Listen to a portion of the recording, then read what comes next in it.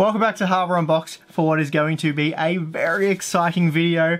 Very exciting indeed. The doorbell just rang 5 minutes ago and I got two pretty cool packages.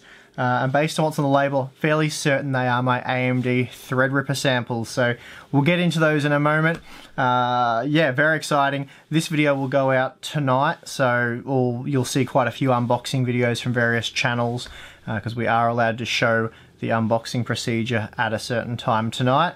And then a week from now, we can finally show you our proper reviews and benchmarks and all that sort of stuff. And as you can see, I've got the Ryzen jacket on from the previous unboxing when I got this with my Ryzen 3 samples. Not many excuses I can really use this for on the channel, but I thought AMD Ryzen Threadripper unboxing, got to get the jacket out. I think you guys will agree. Anyway, wait there. I'm going to get these boxes. Yeah, I won't say anything. I don't need to say anything. Let's just get the boxes.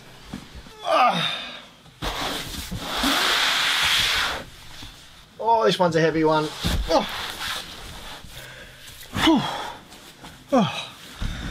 Still haven't got the collar on this trained yet. Like most good AMD products, it'll probably take a few firmware updates before it's ready for retail. Anyway, two massive boxes here. I know Threadripper's a big CPU, but okay. Yeah, I'm not sure what's in these. Possibly two full computers. I don't know. These are massive boxes. I've never ever received anything like this for a CPU review. I'll just cut into both of them. I think actually the way we'll do this is, because they are just so massive and it probably looks weird on camera, I'll get rid of the lighter of the two. Let's see what's in this one. Whoop. Oh. Okay, what do we have here? What is that? The components you need to create the ultimate desktop system platform. Well, I'm not sure what that's all about, but it's pretty cool. We'll put that there. Alright.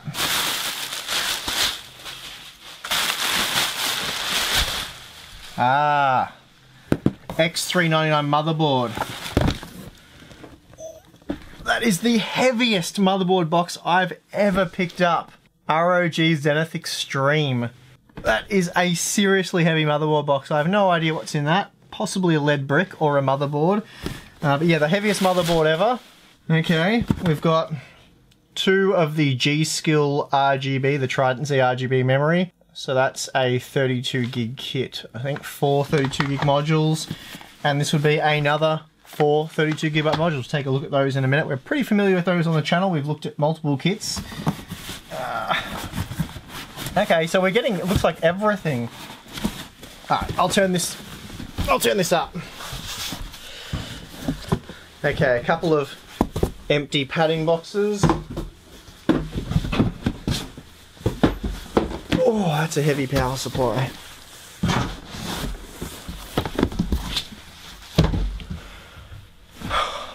Okay, so we have the Thermaltake Tough Power I-Series RGB 1250 watt power supply.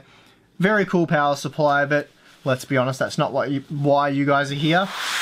We also have the Flow Ring 360 Thermaltake Premium Liquid Cooler. So that's an all-in-one liquid cooler, 360mm rad, 3 120mm ring fans. Again, very cool, but not why you're here. The G-Skill memory, we've seen lots of times. We'll take a look at them later. The motherboard. I think that's probably worth checking out, and I want to know if there is a lead brick in here or not. Because, ooh, that is a sweet looking motherboard. Suppose I should show it to you guys. It's the motherboard that's heavy. Crikey. That is without a doubt the heaviest motherboard I've picked up. And I've picked up some dual socket server boards before, but this is definitely heavier. Very, very heavy board. Wow.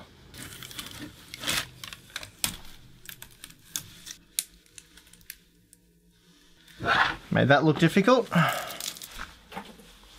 Okay, a big part of why this board weighs so much is it does have a rather large aluminium sort of heat spreader on the back. It looks like they're possibly some thermal pads under there.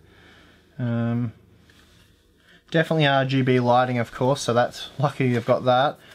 I have to admit, I don't know a lot about this board, but it looks, dare I say, underwhelming for such a heavy, high-end, extreme motherboard. I think this thing costs an absolute fortune.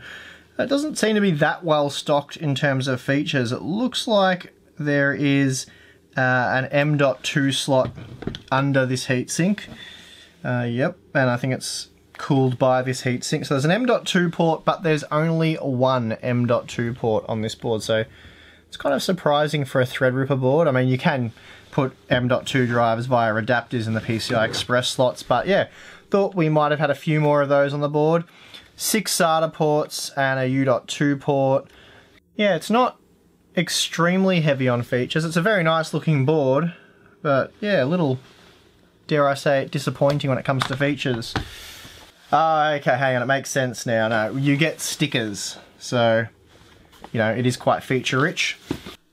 Okay, yep, I spoke without actually checking everything out, but that's what this unboxing boxes series is all about. I know pretty much nothing about the product going into it, and I was wondering what this DIMM, you can see there's an extra DIMM slot here, and it's got a weird little bracket over here that stops you from installing memory, and I was like, I wonder what that's all about. Wonder no more, because this cool little adapter is what will plug into there. So if you pop the memory, pop that in, clips into place, and that gives you a pair of M.2 slots, one on either side of the card, and that will support multiple cards. And there's a couple of thermal sensors and things like that built onto it. So yeah, that's very cool indeed. So the board's starting to look better and better as we dig further into the box. And there is a lot more things in here. So okay, so that's a 4-way SLI bridge. That's not super exciting. What do we have? Ow! It bit me. Alright, I'll live.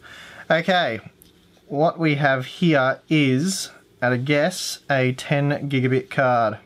Indeed it is. So there you go, 10 gigabit networking. You can pop that right in there if you wanted to. So now you've got a single gigabit wide solution and a 10 gigabit solution.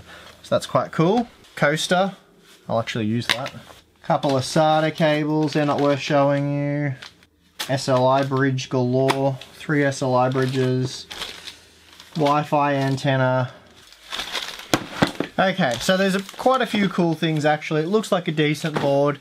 I'm not going to waste too much time on the board itself because, again, that's not exactly why you guys are here, although it is a cool motherboard. So yeah, I'll have thrown up some B-roll of the board so you can get a better look at it. Yeah, very cool board, and I'm looking very forward to testing Threadripper with it. So let's clear all this stuff off and get the second box, which hopefully has some CPUs in it. Okay, time for box number 2.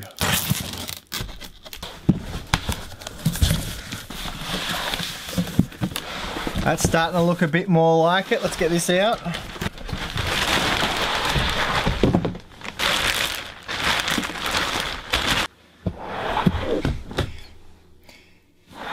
You know you're moving some pretty serious hardware when it comes in a case like this. I don't know what else is in here, but I hope we got some CPUs.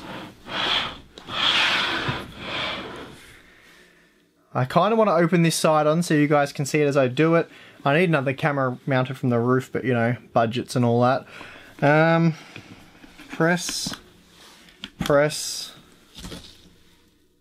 Yeah, I won't open this on its side, that would go badly. Awesome. Actually, I might be able to. Let's try this again. I haven't seen what's inside here. Honest. Here you go. You ready? Here we go. Whoa. Funny looking TV things. Alright. Let's get into this.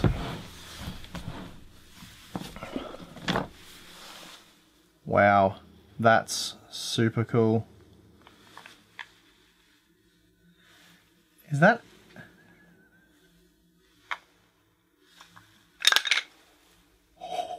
That is a CPU in there, and that nearly went horrible.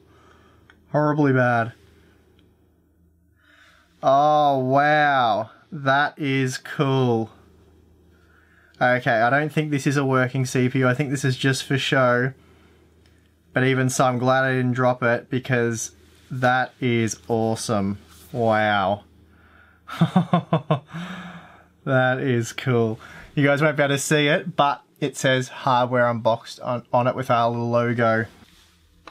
Okay, so I dare say I wasn't meant to take this whole thing apart. Hopefully I haven't broken it. Oh no, it's just magnetic. It's all fine.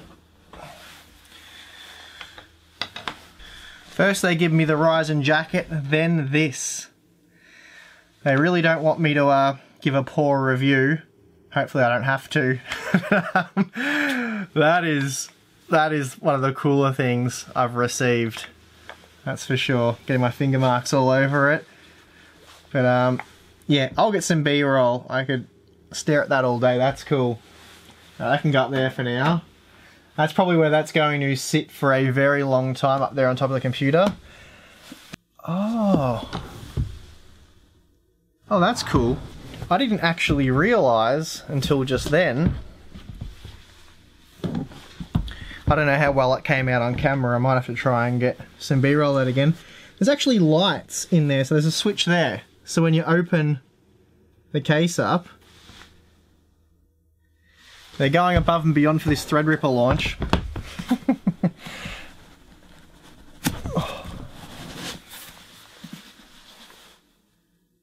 Wow, so there's lights behind the packages, behind the CPU boxes.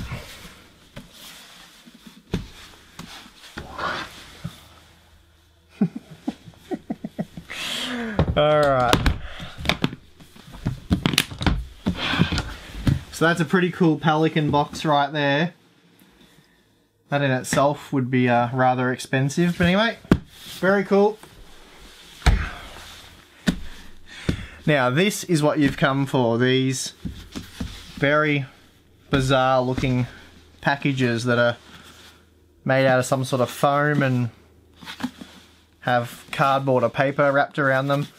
I mean, yeah, as far as CPU packaging goes, they're pretty badass. I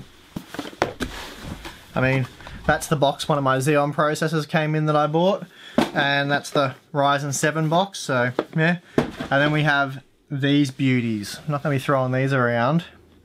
So this is my 1920X and my 1950X. So the next question is, how do we actually open these? Rip here. Ooh, I don't really want to rip here, but it says rip here, so let's give that a go. Well, that didn't really... Oh, there's a... No. I'm butchering it. I'm butchering it. It's butchered. And it's sticking to me. Okay, well... maybe we won't destroy the next one as much. So there you go. That is now ready to be opened. Unlock the power. Let's unlock the power, shall we? You ready? Unlocking the power. All the lights are still on. Okay. Off that goes.